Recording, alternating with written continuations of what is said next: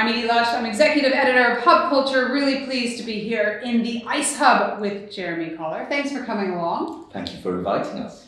Chair of FAIRR and Chief Investment Officer for Coller Capital.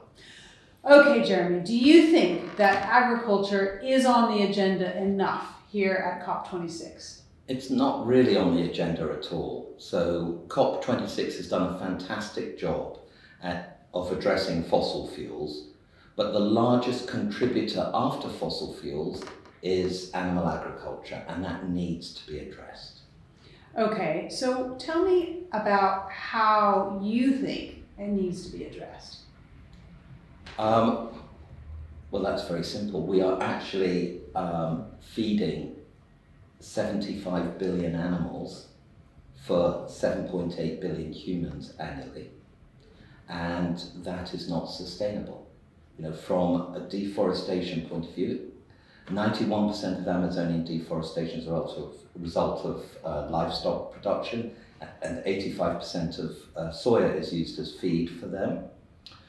Deforestation obviously has a lot to do with climate risk, and in terms of methane production, there's more greenhouse gases from meat production than the whole of the transport sector. So it needs to be addressed. Jeremy, do you think investors understand the risks in their portfolios regarding agriculture the way they're starting to understand fossil fuels? Oh my gosh, so it's a journey. When I started FAIRR in we started FAIRR in 2013 and launched it in 2015. And when we started it, I went to the main hub, Principles for Responsible Investment, which has 130 trillion of AUM investors, and it's the hub, like Ice Hub. Mm-hmm. It's the hub that was started by the United Nations in 2006, where ESG came from in a way. And that hub has grown, and it allows a lens to look through investment. So I'll just give you an example, just for the audience on ESG. You know, investors have a different lens. So if we're building a textile factory in Bangladesh, let's say, we want to make sure there are fire exits and foundations, not because of the interests of the workers, right, but it's good business. Right. And once you start looking through that lens, you're able to get sustainable profits, and it's good business to be good. And so when we started on this journey, PRI, this Principles for Responsible, went to its members, because I thought, why not do it through them? I thought if we could get animal ag as one of the issues on PRI, it would change the world.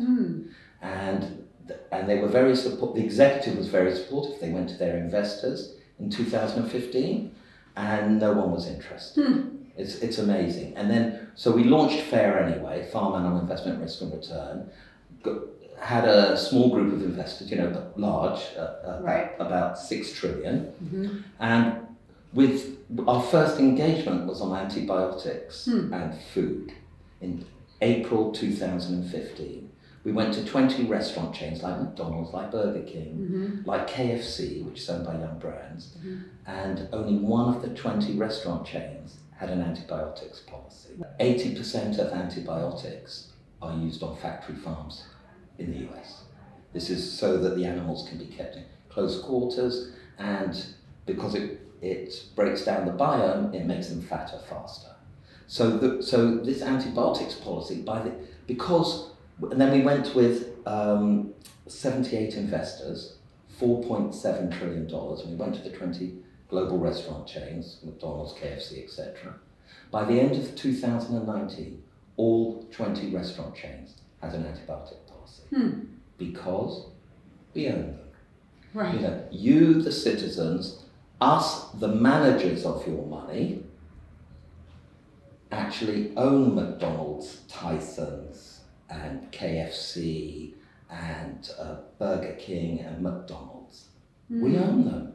And that acknowledgement, and then starting to understand that lens, and understand that human global sustainability is important and antibiotics are destroying us. You know, it's a gift we've been given and we're destroying it.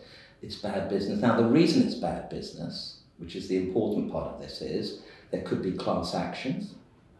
There could be regulations. So Jerry Brown, the governor of California last year, came into effect the banning of everyday use of antibiotics. Next year, the EU is banning the everyday use of antibiotics. These are real risks, investment risks. You could get, So you know, once you look through that lens, investors have to act in a way to protect their interests. And it's the same with climate. So, for instance, the deforestation, you know, you had 60 NGOs in Brazil writing a manifesto to protect something called the Cerrado, which is the biggest savanna in the world, and it's mostly in Brazil. And Sitchin wrote the manifesto. Now, the food companies like Kroger and Tesco's and others were very supportive of it and came together to support them and said, we will not use the Cerrado land, and we found alternative land. And they went to investors and they found one investor actually. And then they came to us, and we had 6 trillion within a week to support, the owners to support. And that, so, you know, all that FAIRR, Farm Animal Investment Risk and Return.org has done is become a collective, a voice, a hub, an exchange of views. So it's about materiality. It's not about morality for investors. It's about bridging the knowledge gap for investors and then engaging with the companies where there's risk and opportunities. And so you come to climate then, and so we did the deforestation, then you look at, well, you can't get below the Paris 2 degrees limit unless you deal with food, you know. And so we started a sustainable protein engagement with supermarkets like Kroger and Walmart and Tesco's and Sainsbury's, and saying that, you know, what are we going to do? There's going to be regulations. It's not sustainable to feed the planet, or and there will be regulations on climate and carbon costs, etc., and taxes. So you need to put more plant protein on the meat aisle to future-proof yourselves. You know, and that's very powerful when owners tell you to do something. It's slightly different to an NGO. Right, absolutely. You mentioned alternative protein, working with supermarkets. I wonder where you see the opportunities in the space. So, yeah, so ESG, environmental social governance, is all about risks and opportunities for investors, looking through that lens. In terms of opportunities, you know, putting more plant protein on the meat aisle, etc., creates safety for investors. It's, you know, you've got to look at the Oatly and other alternative milks. I mean, massive success, Oatly. Massive success, but listen to this stat. 10 years ago, dairy alternatives were 1% of US sales.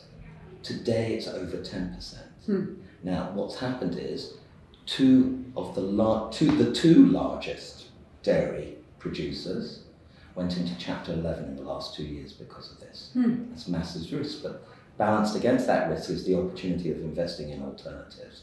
And there's